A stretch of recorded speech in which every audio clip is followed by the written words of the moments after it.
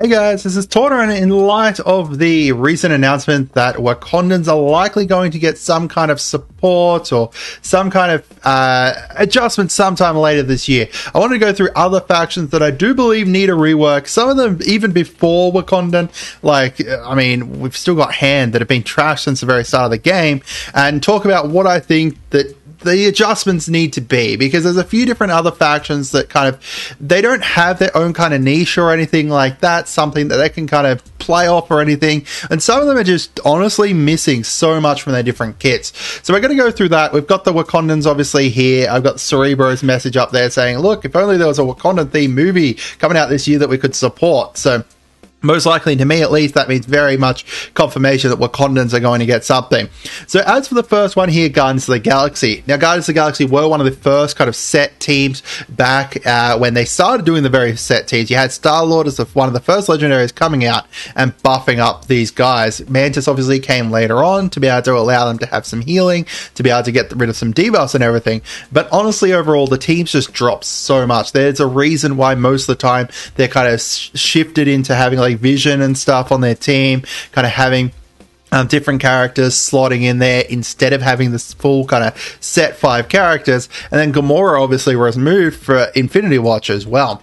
So what do I think they need? Drax obviously needs some more defense. Like, he's got defense up here, but he just honestly, even for a tank, he goes down very fast. He's got like this weird kind of drain niche where he was meant to kind of have himself tanking, but then be able to drain away health and everything from the enemy to kind of keep himself alive, but he just doesn't do it incredibly well. Mantis obviously helps kind of keep him alive there. He's also got this on-spawn taunt, but when you compare him to someone like Red Guardian or someone who has on-spawn taunt, he's just honestly so power crept. The fact that they don't have like defense up on spawn or anything for this team, like, that's a major thing that Drax could bring to the team, is just being able to protect the rest of them. Groot is interesting as well. He's obviously meant to be like this healer-ish kind of character, but then mostly about kind of removing away the negative effects, but he just doesn't do it incredibly well. His immunity only goes for one character, like one character gets immunity, which honestly doesn't help all that much, and he's got this thing where when he dies, he's going to buff everyone up and everything, but then he's got this chance to be able to revive and everything. It just doesn't really kind of work well together. So he's missing a lot of different stuff that could potentially make him a lot better. Even if you compare his special here to some more characters that are more recent, he just doesn't kind of provide enough buffs or anything to kind of keep his team alive. Mantis was one of the first characters to have kind of exclusive things for certain raids with this raid exclusive thing here, but then immediately afterwards they ended up introducing Minerva, who just overshadowed her by so much. Her healing is decent but not nearly enough. She's one of the only characters that can redistribute health, but she only does it for herself and one other ally, so it just doesn't end up kind of keeping them alive very well. She's also got the weird kind of thing where she gains a little bit of health, and on spawn she heals herself up, but it just doesn't provide enough to kind of keep her alive. So turning Mantis into like this actual proper healer would be insanely great to kind of allow the team not to kind of do like raids or anything. Like, nowadays in raids you need to have all the characters having the same kind of trait and everything, but these guys don't. So it's more along the lines of being able to heal up for like war or some other kind of game modes to kind of keep herself alive and keep the team alive. Rocket is a great character that suffers from power creep because most of his power was within his stats, and then he just doesn't provide enough here. He doesn't have piercing damage or anything, so he ends up just not doing enough damage, and then he's got kind of like the random offense up for allies, but the fact that one, it's a 40% chance to be able to get it and everything just ends up not being great. So I think that they just need to kind of have some niche changes to be able to allow them to go somewhere and be able to counter certain things. Like, if you want to have their thing be burst damage, then buffing up Rocket and allowing them to have some more defense, even Star-Lord provides them with a lot of kind of burst damage with his ultimate, would be amazing. All right, next up is AIM. The AIM rework, I think, was one of my favorite reworks that they've done, because it shifted this team that existed into having their own kind of thing, where the thing was taking debuffs, having debuffs come onto them, and then kind of not just kind of flipping them into positive effects, but also chucking them back at the enemy. So aim assaulter there, being able to kind of provide speed bar is great, but I think that he could potentially apply it to more than just himself and adjacent allies to be able to allow the team to just kind of keep pumping through. I think would be amazing. His special also is like rarely ever kind of used because his basic is just so much better, being able to apply bleeds out and everything. His special is basically just there to give him speed up to allow him to kind of pump out more turns constantly. Aim Infector was a character that just suffered from the rework. He just didn't get much. His whole thing was about, hey, if I've got debuffs, then I'm going to switch them into buffs, but he doesn't actually remove them from himself. He just kind of gets the opposite buff. So technically, if you have offense down and then you gain offense up, you're at a net 0. So it doesn't really help him to be able to do that. And then his special here, he's got the fill speed bar, which is amazing, but then gains counter and stuff, and he heals himself for just a little bit. It didn't do enough, and getting rid of the positive effects on himself as well just kind of doesn't do enough to, especially the fact that this is after kind of the damage goes through and everything. He didn't have enough to kind of keep himself alive or allow him to deal enough damage. Monstrosity was great, but just doesn't kind of have the kit to be able to kind of stay alive, or his actual stats as well just aren't amazing. Researcher was the one who got an amazing buff. So I don't think that there's much change that needs to kind of happen to her to be able to keep her alive or anything like that. Like keep her on the team. Maybe she heals some more or something. Security again was another great buff. And then Graviton, like the issue with Graviton here was his basic does a bonus positive damage, but then this is all reduced by armor, so it ends up doing nothing. And same with here, this doesn't end up doing all that much because this ends up getting reduced by armor. This one a lot worse because armor has a lot more of effect on a whole lot of little attacks, while this is just adds into one big attack and everything. But yeah, he's also a character that's kind of working well in war, and he's meant to be a war-specific character, but the kits and stuff just don't allow them to be able to compete in this current meta. Scientist Supreme, just giving her more health would be massive. Like, she doesn't gain health from Graviton or anything. It's like they wanted to kind of switch them into two different teams, but then didn't end up doing it. So hopefully we kind of end up getting some more characters kind of buff up those guys. Next up is Hand. I'm going to ignore Electra here because she's obviously been switched off the team, but Archer, meant to be removing positive effects, has a great focus to do it, but only removed one. Clear kind of power creep there. You've got Hand Assassin here, who I don't think she ever really had like this, her own thing. Like her thing was meant to be like this speedy attacker, I think, that applies heal block, but she only applies it to one target, which makes it essentially useless because the whole enemy team ends up healing nowadays, and it just didn't end up kind of being to the point that she was actually a useful character. Hand Blade Master about the bonus attacks and stuff, but nowadays a 40% chance to bonus attack is nothing. Sentry is a character that's probably the most useful of the current Hand characters besides Electra. However, the fact that he only applies stealth for 2 turns, he applies evade and deflect to himself, it just doesn't end up being like enough to kind of keep them alive to allow them to do anything. Sorceress here, her kit is incredibly weird. She gets like stealth for 1 turn, but because it's only for 1 turn, it ends up kind of dropping off. So once you have it up to here, it's a lot better, but then it's like 25% chance. This is basically no passive essentially. It's a useless passive because it just never comes into effect. The defense up is only for 1 turn. She's got drain, but it's only a tiny amount of drain, and it's of the base damage, which is like really weird the way it's phrased there. And she just doesn't do enough support to kind of keep them alive at all. And then finally the worst defender, Nobu, whose ultimate is essentially just it's so dumb. This is probably the worst ability in the game in my opinion. Gain counter and then apply 1 or 2 counter to all allies. So it's awful. It's absolutely trash. Now his special here, he only summons 2 to 3 hand ninjas. Luckily he can summon like the great ones like Hand Archer, but honestly they just don't do enough to kind of do much. His basic as well, 70% chance to gain stealth, 40% chance to gain an assist from a hand ally. Like if I wanted to kind of make these guys do their own thing, like make and have their own abilities. They should be like this super reviving, evading team that just constantly chucks out hand ninja after hand ninja after hand ninja. So you just constantly are fighting these massive waves of hand ninjas. That would be what I would aim for towards with these guys.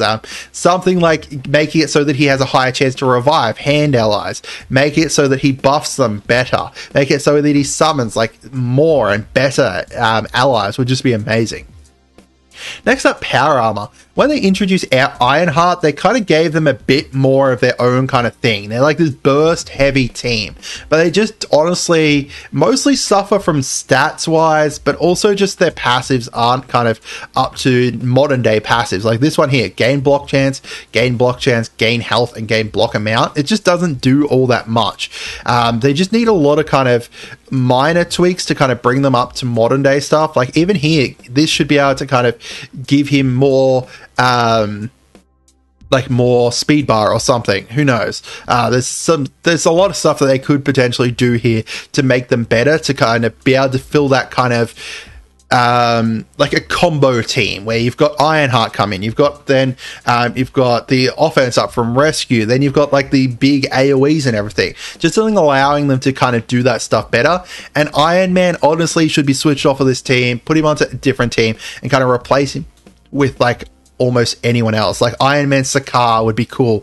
Giving them a tank would be amazing to kind of allow them to be able to stay alive for a bit longer. Ironheart is probably the best member on the team, but also suffers from long cooldowns, which don't help when you're in war. And if you don't manage to get that massive burst off, then you just suck.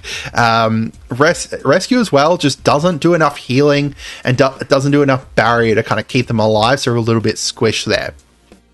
The Young Avengers, they're down to like 3 members now. I potentially think that Miles will come back and they'll end up changing them into like a champions team, and Miles will get replaced by Spidey 2099 or Web Warriors or something along those lines. But these guys here, America Chavez, like I hope I pronounced that right this time. She kind of has this weird thing where she's meant to be doing, like, she does defense down and she does more damage for brawlers, but she just does pure damage and it's pure single target. Like if she had this, like if this here chained or something, the team would instantly become a lot better because there's just so much single target damage in here. The max health here, that's all she does as well. Like there's some cool stuff that they could potentially do with her, like allowing her to steal away positive effects or something. Like she's using her portals to get in behind and steal their advantage, or some kind of cool stuff that they could explain some way lore wise there. But it just ends up being like this kit where she's just a pure damage character, and pure damage characters that are based around their stats end up falling off way quicker than characters that are based around their kits. So because she's so much based around her stats, she just never is going to be able to be a character that can last very long in the meta. Miss Marvel is a very, very interesting character. She's got that whole, she's the first character that had like that assist now. And now that you've got like the Striker Skirmisher combo, they should really lean into that with this team, really go heavy into like the kind of Striker Skirmisher combo where you've got one of them attacks and then you've got, she comes and assists, and then all of a sudden they're just doing this massive attack or something along those lines. Lots of really cool stuff there. I'd love if she had an ability here that kind of calls upon all of the Young Avengers, because I think that's very thematic, having Young Avengers, like Avengers all working together and attacking together, similar to how the Astonishing X-Men with Jubilee's special, she calls upon all of them, gives them all offense up, which would be another thing that would be massive on this team, offense up. And Squirrel Girl, amazing character. Don't tell Reminex I said otherwise, but she just needs something more. She needs to be able to buff her team, protect her team more. She's got the offense down on her ultimate here, which is amazing, but she doesn't give them all defense up or anything along those lines, besides this kind of weird thing where when they drop below health, then she'll give them defense up. They need to be able to get it more consistently. Maybe she could give them speed bar as well, so they can kind of keep going. With the game being such a speed-based team, you need teams to be working faster to be able to compete. Not necessarily in an arms race thing where they need to make them faster than Eternals, and then Eternals come and then they become faster and stuff like that. But just being able to allow them to kind of compete together in speed would be great. Next up is I put Asgardians. I know that people might not agree with this one, but Asgardians really fell off really quickly, especially once symbiotes came out and once the Axemen came out. They're essentially dead by then. They needed so much. Like, Heimdall's here to be able to protect them from blind. That's literally his whole job, really, is to protect them from blind and apply heal blocks to the enemy. He doesn't do enough damage to be a brawler. He doesn't do enough control to be a controller. He doesn't protect them enough to be a protector. He just honestly is suffering from just his whole thing being this whole now you can't be blind thing. The fact that he gives focus and everything would be great to kind of work into his kit somehow, being able to kind of give him more debuffs to the enemy to kind of go alongside Loki and Hela as well. Hela is probably the only character here that's consistently stayed in the meta, but even then she's starting to drop off now that other characters are being able to spread debuffs and everything, being able to kind of keep them alive, and the fact that she's got Greg just makes her a pure liability on war defense, because as soon as you add her into war defense, instantly, boom, now I'm going to bring my Axemen, now I'm going to bring my symbiotes. Like, anyone that goes off of people dying on the enemy team, it's just going to be great for them to kind of live. It's why X-Force just ripped through them as well. So honestly, they like need something to kind of be here. I would wish that they'd move them away from a war defense team, whether that kind of enables this to become just on war or something would be great. Would be amazing, actually. And just being able to allow them to have like more of a protector that isn't Sif, because, or allow Sif to just do more. Her kit doesn't do much. Like, she's got this cool rebound attack here, but it just doesn't do enough. Her special here, she attacks and then gains taunt for 1 turn and 3 turns of counter. It's just, her kit just is really, really basic. I'm not saying that every character should have like a novel length kit or anything like that, but if you have a look at even like the Web Warriors or anything like that, their kits aren't novel length, but they still just do so much more to be able to compete in the current meta. Loki is honestly one of the characters that I do really like. I think that Loki's kit doesn't need too much changing. He needs obviously stat buffs and everything like that, but I wish that they'd kind of move Loki off of this team. Honestly, move him onto like a variant team, move him into a team with Sylvie or something, and then kind of replace him with someone like Odin or Beta Ray Bill or something along those lines.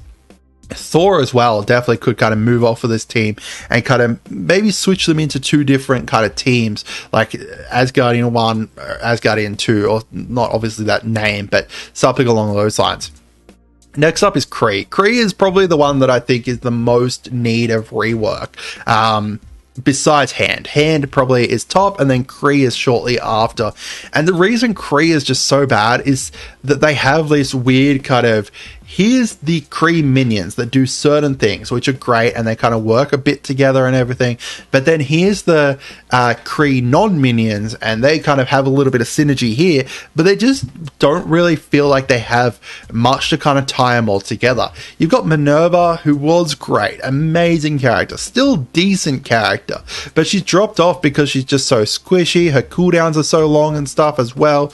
She's got a decent kit, but just the cooldown length is just so annoying. Like, if you wanted to use her ultimate, you have to wait so long to be able to do it and everything. I just think that honestly they need something to kind of tie them all together. I have excluded Phyla Vel from this because obviously she's got a team, but Captain Marvel definitely could kind of bring together a Kree team or something. Just bringing together, like, bring them into 2 different teams, have like a Star Force team or something like that, and then have the Kree minions together. And the Kree minions do need something. I don't know what they could kind of bring together with them. Maybe a character like a Graviton level character to kind of work alongside Ronan. So you've got like Ronan, Graviton side character, and then 3 other Kree minions, and then take the others into a different team or something, and then put Captain Marvel not on a Kree team. Ronan, he's got the Dispel on his special here, but it just clears 2 negative effects. They don't have any kind of consistent defense or anything. They've got you've got Kree Royal Guard here, who gives defense up for 1 turn, but again, long cooldown as well. They were meant to be like this energy-based team where they're all kind of generating energy, but they just don't do it consistently enough that it's going to matter. Like here, whenever she crits, she's meant to be generating energy. but it just doesn't do enough to kind of keep it rolling or anything. Like, I do really like their niche. They had a really cool, interesting niche, which was like this energy generating team that are meant to be able to keep using their cooldowns and stuff to kind of keep going, but they just don't have, one, their cooldowns aren't strong enough for that to matter. Like, it doesn't matter how much energy you get if your cooldowns are like, here, have 2 regens. It doesn't help enough. Like, here, have defense up. Here, have this single target ability. They also just suffer from that kind of thing where they've got all single target abilities. So the actual kind of split between like Ultimus and Ultimus Korath kind of working together, and then you've got kind of Kreese Cyborg there as well to kind of give them offense up, I think is decent, but they're just missing something to kind of be able to tie that team together, and more stuff tying them together with their like passives and stuff. Like, they just need something more to kind of bring them together, which I do really like. I do really like kind of their niche, but they just need more to be able to kind of compete in today's meta, at least. But I'd love to hear from you guys. Which of these factions would you like to see reworked? And do you think I missed a faction? I obviously deliberately did not include Wakanda because they're kind of semi-confirmed, but maybe let me know down in the comments what you'd like to see and what characters you'd like to see on these teams. Like, if they added a new character here into the Guardians, would you like it to be Nova or something along those lines? For Hand, would you like to see Madame Gao or like Typhoid Mary or something? Which Kree characters would you like to see? Let me know in the comments what you guys think. That's it for today. Have a good day and goodbye.